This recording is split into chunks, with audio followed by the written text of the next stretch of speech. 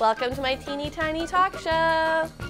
We're here with John Doyle, esteemed television critic at the Globe and Mail, our country's leading chic newspaper. Thank you, John, for being here on the teeny tiny. Briony, it is my pleasure. I'm actually flattered to be asked to be here. This is a legendary couch as far as I'm concerned. As I've told you, love your cushions. I'm on the blacklist. It's an awful TV show. I want to talk about The Bachelorette. John, what do you think about The Bachelorette in general?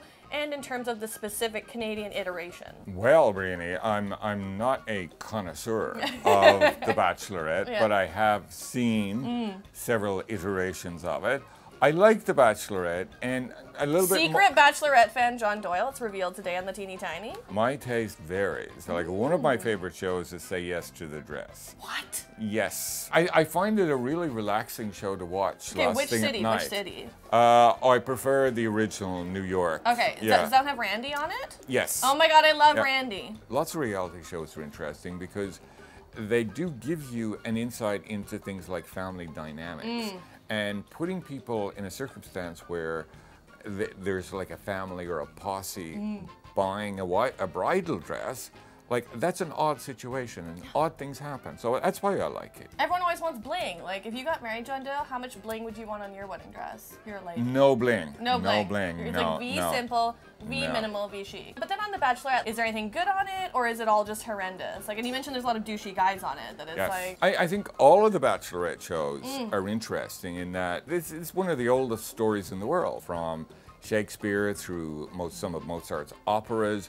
It's finding a mate from a group of people. The Bachelorette Canada, I kind of have my doubts about it. I have my doubts about Jasmine. I think she's a bit unsubtle.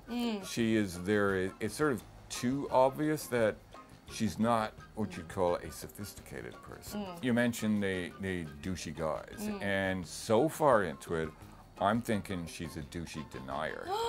She's she doesn't really recognize the douchiness. She also seems to be like a hairbrush denier. I'm a hairbrush denier. People on the internet are like, brush your hair, put on pants, and I'm like, no. Okay, John, let's have a final lightning round. What are any other fall TV shows that you're super, super, super excited about? Designated Survivor, Divorce, Westworld. Would you do it with a robot version of yourself? Hot question. Atlanta and Better Things. Anything that you say we should miss? Anything you hated so much? Notorious. Oh yeah. Oh my God! So I would describe it as one of the worst shows in the history of the worst network shows ever.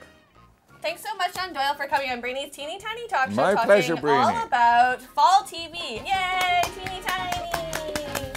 Don't forget to subscribe to the Teeny Tiny Talk Show.